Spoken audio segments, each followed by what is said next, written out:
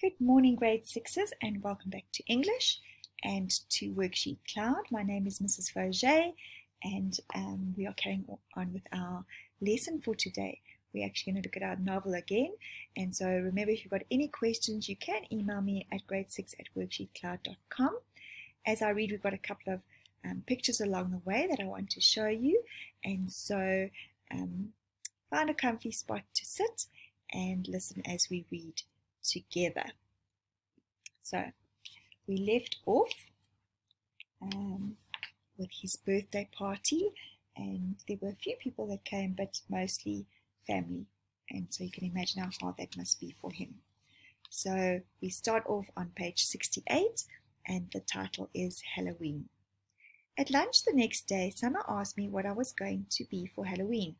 Of course, I'd been thinking about it since last Halloween, so I knew right away. Boba Fett. So this is Boba Fett over here. You know, you can wear a costume to school on Halloween, right? No way, really?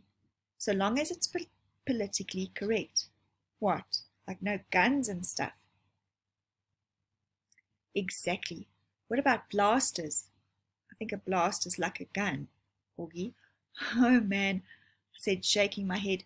Boba Fett has a blaster. At least we don't have to come like a character in a book anymore. In the lower school, that's what you had to do. Last year, I was the Wicked Witch of the West from the Wizard of Oz. Not sure if you've seen the Wizard of Oz, but a lovely old story, and there is a movie on it as well. But that's a movie, not a book. Hello, Summer answered. It was a book first. One of my favorite books in the world, actually. My dad used to read it to me every night in the first grade. When Summer talks, especially when she's excited about something, her eyes squint like she's looking right at the sun. I hardly ever see Summer during the day, since the only class we have together is English. But ever since that first lunch at school, we've sat at the summer table together every day, just the two of us. So, what are you going to be? I ask her. I don't know yet. I know what I'd really want to go as, but I think it might be too dorky. You know, Savannah's group isn't even wearing costumes this year. They think we're too old for Halloween. What? That's just dumb. I know, right? I thought you didn't care what those girls think. She shrugged and took a long drink of her milk. So, what dorky thing do you want to dress up as? I asked her, smiling. Promise not to laugh. She raised her eyebrows and her shoulders, embarrassed. A unicorn. I smiled and looked down at my sandwich. Hey, you promised not to laugh, she laughed. Okay, I said, but you're right, that is too dorky. I know, she said, but I had it all planned out. I'd make the head out of paper mache and paint the horn gold and make the mane gold too. It'd be so awesome. So as you can see on the screen, there's the unicorn, and then paper mache. I see that I'm a little bit in the way here.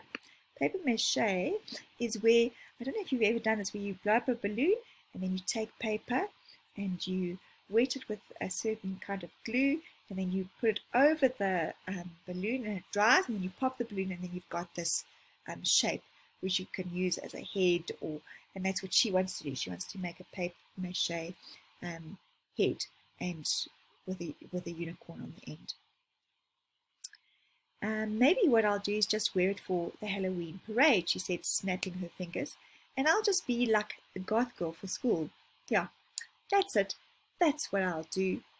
Sounds like a plan, I nodded. Thanks, Augie, she giggled. You know, that's what I like best about you. I feel like I can tell you anything. Yeah, I said, nodding.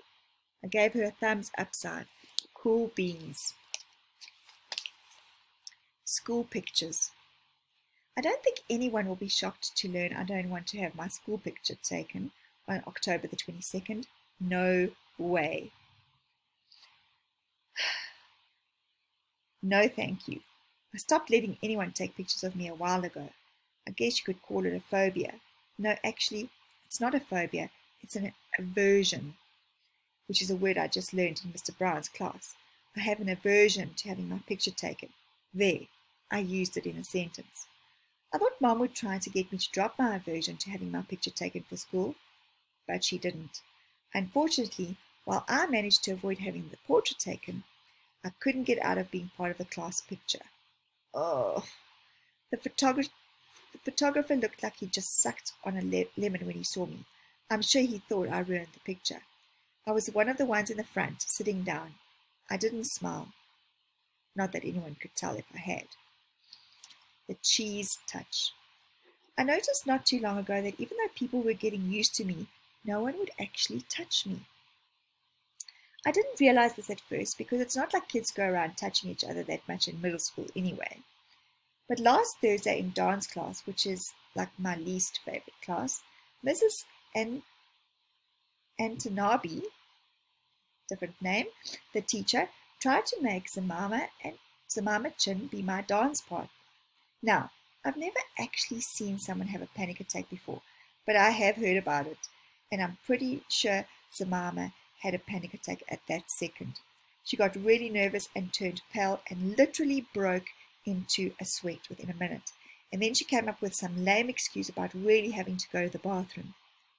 Anyway, Miss Atanabi let her off the hook because she ended up not making anyone dance together. Then yesterday in my science elective, we were doing this cool mystery powder investigation where we had to classify a substance as an acid or a base. Everyone had to heat their mystery powders on a heating plate and make observations. So we were all huddled around the powders with our notebooks. Now, there are 8 kids in the elective, and 7 of them were squished together on one side of the plate, while one of them, me, had loads of room on the other side. So of course I noticed this, but I was hoping Miss Rubin wouldn't notice this, because I didn't want her to say something. But of course she did notice this, and of course she said something. Guys, there's plenty of room on that side. Tristan, Nina, go over there, she said. So Tristan and Nina scooted over to my side. Tristan and Nina have always been okay nice to me. I want to go on record as saying that. Not super nice, like they go out of their way to hang out with me, but okay nice, like they say hello to me and talk to me like normal. And they didn't even make a face when Miss Rubin told them to come on my side, which a lot of kids do when they think I'm not looking. Anyway, everything was going fine until Tristan's mystery powder started melting. He moved his foil off the plate just as my powder began to melt, too, which is why I went to move mine off the plate. And then my hand accidentally bumped his hand for a fraction of a second. Tristan jerked his hand away so fast he dropped his foil on the plate, while also knocking everyone else's foil off the heating plate. "Tristan!" yelled Miss Rubin, but Tristan didn't even care about the spilled powder on the floor, or that he ruined the experiment. What he was most concerned about was getting to the lab sink to wash his hands as fast as possible. That's when I knew for sure that there was this thing about touching me at Beecher Prep. I think it's like the cheese touch in Diary of a Wimpy Kid. So I know there it is on the screen. If you haven't read the book, maybe it's something that you'd like to do. The kids in the story in Diary of a Wimpy Kid were afraid that they'd catch the cooties if they touched the old moldy cheese on the basketball court. At Beecher Prep, I'm the old moldy cheese. Sure, quite hard. Right, costumes. For me, Halloween is the best holiday in the world. It even beats Christmas. I get to dress up in a costume. I get to wear a mask. I get to go around like every other kid with a mask, and nobody thinks I look weird. Nobody takes a second look. Nobody notices me. Nobody knows me. I wish every day could be Halloween. We could all wear masks all the time. Then we could walk around and get to know each other before we got to see what we looked like under the masks. Sure. Interesting that, eh? When I was little, I used to wear an astronaut helmet. So let's take a look. I'm going to have to move myself around here quickly so you can see the pictures. I used to wear an astronaut helmet everywhere, to the playground, to the supermarket, to pick Thea up from school, even in the middle of summer, though it was so hot my face would sweat. I think I wore it for a couple of years, but I had to stop wearing it when I had my eye surgery. I was about 7, I think, and then we couldn't find the helmet after that. Mom looked everywhere for it. She figured that it had probably ended up in Gran's attic, and she kept meaning to look for it, but by then I had gotten used to not wearing it. I have pictures of me in all my Halloween costumes. My first Halloween, I was a pumpkin. There we go. My second, I was Tigger. My third, I was Peter Pan. My fourth, I was Captain Hook.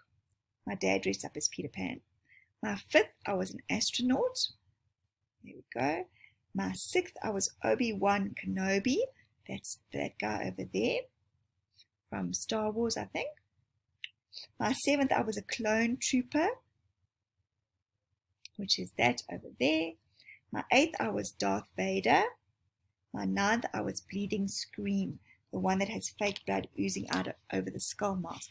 I didn't want to put that picture, guys, because I didn't want to make anybody look at something that's not really pretty to look at. This year I'm going to be Boba Fett. Not Boba Fett, the kid in Star Wars Episode 2, Attack of the Clones, but Boba Fett, the man from Star Wars Episode 5. And that's that guy over there. Mom searched everywhere for the costume, but couldn't find one in my size, so she bought me a Jango Fett costume, since Jango was Boba's dad and wore the same armor, and then painted the armor green. She did some other stuff to make it look worn too. Anyway, it looks totally awesome. Mom's good at costumes. In homeroom, we all talked about what we were going to be for Halloween. Charlotte was going as Hermione from Harry Potter. Jack was going as Wolfman. I heard that Julian was going as Jango Fett, which was a weird coincidence. I don't think he liked hearing that I was going as Boba Fett. On the morning of Halloween, Via had this big crying meltdown about something. Via's always been so calm and cool, but this year she'd had a couple of these kind of fits. Dad was late for work and was like, Via, let's go, let's go. Usually Dad is super patient about things, but not when it comes to his being late for work. And his yelling just stressed out Via even more, and she started crying louder. So Mom told Dad to take me to school and that she'd deal with Via. Then Mom kissed me goodbye quickly before I put on my costume and disappeared into Via's room. Augie, let's go now, said Dad. I have a meeting I can't be late for. I haven't put on my costume yet, so put it on already. 5 minutes, I'll meet you outside. I rushed to my room and started to put on my Boba Fett costume, but all of a sudden I didn't feel like wearing it. I'm not sure why. Maybe because it had all these belts that needed to be tightened, and I needed someone's help to put it on. Or maybe it was because it smelled a little like paint. All I knew was that it was a lot of work to put the costume on, and Dad was waiting and would get super impatient if I made him late. So at the last minute, I threw on the Bleeding Scream costume from last year. It was such an easy costume, just a long black robe and a big white mask. I yelled goodbye from the door on my way out, but Mom didn't even hear me. I thought you were going as Jango Fett, said Dad when I got outside. Boba Fett. Whatever, said Dad. This is a better costume anyway. Yeah, it's cool, I answered. The Bleeding Scream. Walking through the halls that morning on my way to the lockers was, I have to say, absolutely awesome. Everything was different now. I was different. Where I usually walked with my head down, trying to avoid being seen, today I walked with my head up, looking around. I wanted to be seen. One kid wearing the exact same costume as mine, long white skull face, oozing fake red blood, high-fived me as we passed each other on the stairs. I had no idea who he was, and he had no idea who I was. And I wondered for a second if he would ever have done that, if he'd known it was me under that mask. I was starting to think this was going to go down as one of the most awesome days in the history of my life. But then I got to homeroom. It's quite an interesting part, guys. The first costume I saw as I walked inside the door was Darth Sidious. It had one of the rubber masks that are so realistic, with a big black hood over the head and a long black robe. I knew right away it was Julian, of course. He must have changed his costume at the last minute because he thought I was coming as Jango Fett. He was talking to 2 mummies who must have been Miles and Henry, and they were all kind of looking at the door like they were waiting for someone to come through it. I knew it wasn't Bleeding Scream they were looking for. It was a Boba Fett. I was going to go and sit at my usual desk, but for some reason, I don't know why, I found myself walking over to a desk near them, and I could hear them talking. One of the mummies was saying, "It really does look like him." "Like this part especially," answered Julian's voice. He put his fingers on the cheeks and eyes of his Darth Sidious mask. "Actually," said the mummy, "what he really looks like is one of those shrunken heads. Have you ever seen those? He looks exactly like that." "I think he looks like an orc." "Oh, yeah." "If I look like that," said Julian's voice, kind of laughing, "I swear to goodness I'd put a hood over my face every day." "I've thought about this a lot," said the second mummy, sounding serious, "and I really think, if I looked like him, seriously think that I'd kill myself." "You would not," answered Darth Sidious. "Yeah, for real," insisted the same mummy. "Can't imagine looking in the mirror every day and seeing myself like that. It would be too awful. And getting stared at all the time." "Then why do you hang out with him so much?" asked Darth Sidious. "I don't know," answered the mummy. "Tushman asked me to hang out with him at the beginning of the year, and he must have told all the teachers to put us next to each other in all our classes or something." The mummy shrugged. I knew the shrug, of course. I knew the voice. I knew I wanted to run out of the class right then and there, but I stood where I was and listened to Jack Wolf finish what he was saying. I mean, the thing is, he always follows me around. What am I supposed to do? "Just ditch him," said Julian. I don't know what Jack answered because I walked out of the class without anyone knowing I had been there. My face felt like it was on fire while I walked back down the stairs. I was sweating under my costume, and I started crying. I couldn't keep it from happening. The tears were so thick in my eyes I could barely see it, but I couldn't wipe them through the mask as I walked. I was looking for a little tiny spot to disappear into. I wanted a hole I could fall inside of, a little black hole that would eat me up. Wow, guys. And I know school is quite tough when we are physically at the building, and maybe you've had an experience like that where you've been teased or you've heard people talking about you. And it's not easy. And I hope you remember that sometimes when people do that, it's not so much about you, but about them and their insecurities. So let's go on to page 79. The chapter is called Names. Rat Boy, Freak, Monster, Freddy Krueger, E.T., Gross Out, Lizard Face, Mutant.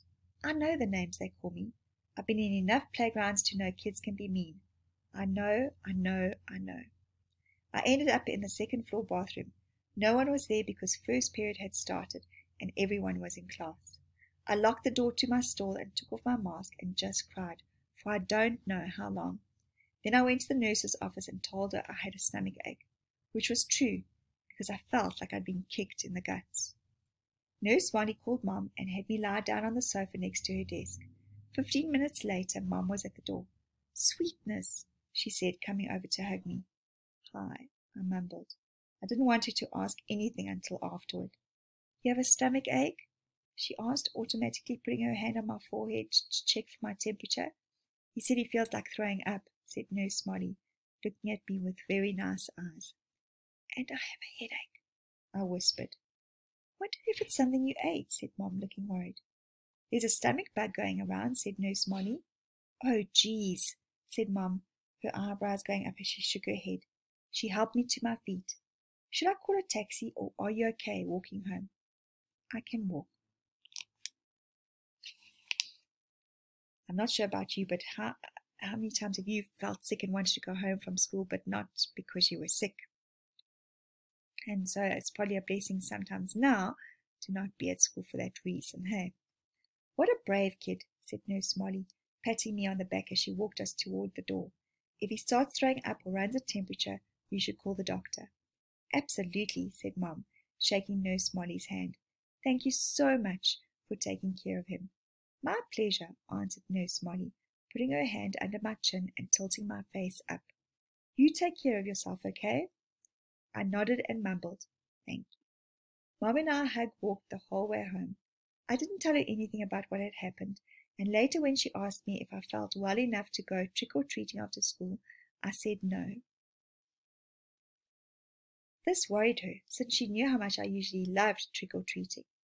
I heard her say to Dad on the phone, he doesn't even have the energy to go trick-or-treating. No? No fever at all? Well, I will if he doesn't feel better by tomorrow. I know, poor thing. Imagine him missing Halloween. I got out of going to school the next day too, which was Friday, so I had the whole weekend to think about everything. I was pretty sure I would never go back to school again. Okay, I see that we are on our different slide. Right, so we now move on to a new section called Part 2, which is about Via. It has got a part of a song by David Bowie called Space Oddity, and there's some words that say, far above the world, planet Earth is blue and there's nothing I can do.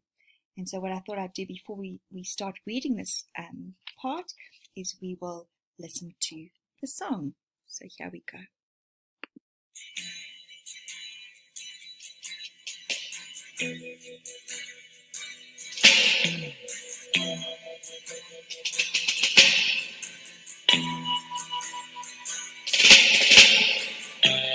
Ground control to Major Tom. Ground control to Major Tom. Take your protein pills and put your helmet on. 10. Ground control 9, to Major Tom. 8, 7, 6, 5, 4, 3, 2, 1. Lift off.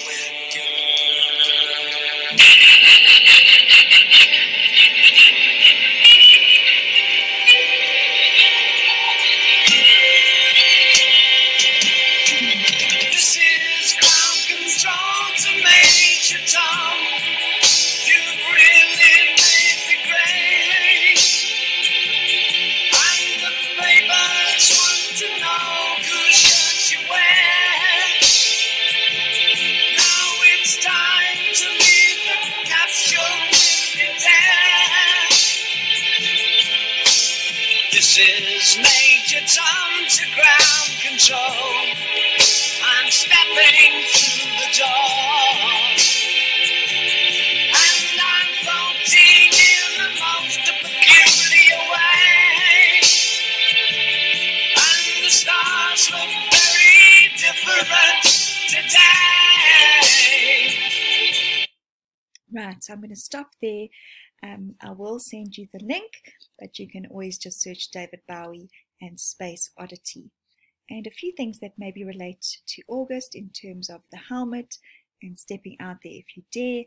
Let's see in part 2 how that relates to Via. Right, so we're going to look at this next part, a tour of the galaxy, and this is where we'll end today. August is the sun. Me and Mom and Dad are planets orbiting the sun. So I just thought I'd put a picture there just so you can see there's the sun and the planets orbiting the sun, so revolving around the sun. And let's think about that and what she means. So she's using a metaphor there. August is the sun and they are planets orbiting. The rest of our family and friends are asteroids and comets floating around the planets orbiting the sun. The only celestial body that doesn't orbit August the sun is Daisy the dog. And that's only because to her little doggy eyes, August's face doesn't look very different from any other human's face. To Daisy, all our faces look alike, as flat and pale as the moon. I'm used to the way this universe works. I've never minded it, because it's all I've ever known. I've always understood that August is special and has special needs. If I was playing too loudly and he was trying to take a nap, I knew I would have to play something else because he needed his rest after some procedure or other that had left him weak and in pain. If I wanted Mom and Dad to watch me play soccer, I knew that 9 times out of 10 they'd miss it because they were busy shuttling August to speech therapy or physical therapy or a new specialist or a surgery. Mom and Dad would always say I was the most understanding little girl in the world. I don't know about that, just that I understood that there was no point in complaining. I've seen August after his surgeries, his little face bandaged up and swollen, his tiny body full of IVs and tubes to keep him alive. After you've seen someone else going through that, it feels kind of crazy to complain over not getting the toy you had asked for, or your mom missing a school play. I knew this even when I was 6 years old. No one ever told me. I just knew it. So I've gotten used to not complaining, and I've gotten used to not bothering mom and dad with little stuff. I've gotten used to figuring things out on my own, how to put toys together, how to organize my life so I don't miss friends' birthday parties, how to stay on top of my schoolwork so I never fall behind in class. I've never asked for help with my homework, never needed reminding to finish a project or study for a test. If I was having trouble with a subject in school, I'd go home and study it until I figured it out on my own. I taught myself how to convert fractions into decimal points by going online. I've done every school project pretty much by myself. When mom or dad asked me how things are going in school, I've always said, good, even when it hasn't always been good. My worst day, worst fall, worst headache, worst bruise, worst cramp, worst mean thing anyone could say has always been nothing compared to what August has gone through. This isn't me being noble, by the way. It's just the way I know it is. And this is the way it's always been for me, for the little universe of us. But this year there seems to be a shift in the cosmos. The galaxy is changing. Planets are falling out of alignment. And that is where we're going to stop today. So what does she mean by planets falling out of alignment? So things aren't as smooth and in a routine as perhaps they normally would be. And so we've come to the end. This is our intermission where we stop and have a break. Remember, I will have an activity for you. And then if you've got any questions about today's lesson, you can email me at grade6@worksheetcloud.com. Thank you, grade 6ers, so much for joining this Worksheet Cloud lesson. I do hope you are enjoying them. Please send me an email at that email address if you've got anything that you'd like to ask. And remember, I will be here, same time, same place. Bye, everybody.